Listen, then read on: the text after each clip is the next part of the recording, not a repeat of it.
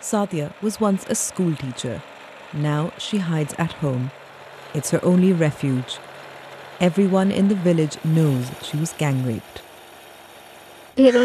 After I begged and pleaded with them, they beat me even more. Then they said to me that if I don't listen to them and do what they want, they'll show everyone the video, put it up on the internet. I didn't care about myself, but I didn't want the future of my siblings to be jeopardized because of me. That's why I didn't tell anyone. But Sadia's silence was to no avail.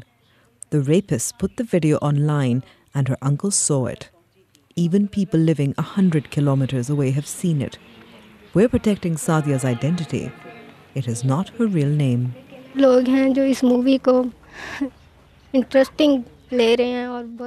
A lot of people are watching this video for fun. They see it as something interesting.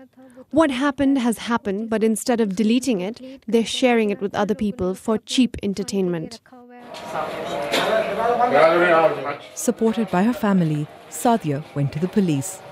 Her 4 alleged attackers were arrested and charged with kidnap, gang rape, and the distribution of pornography.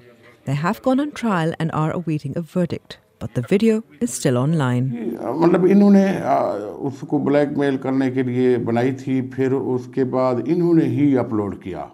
They made the video to blackmail her and uploaded it themselves on Facebook.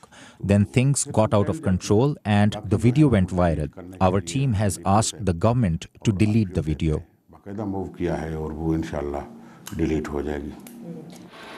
Internet cafes and Bluetooth are widely available in Pakistan, even in remote areas.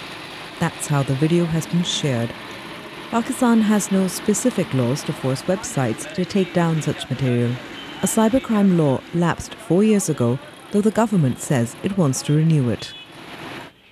Sadia may get justice, but her situation is difficult. She must live within her community, where every time somebody watches a video, it is as if the horror of the crime is being committed again. Amber Shamsi, BBC News, Punjab.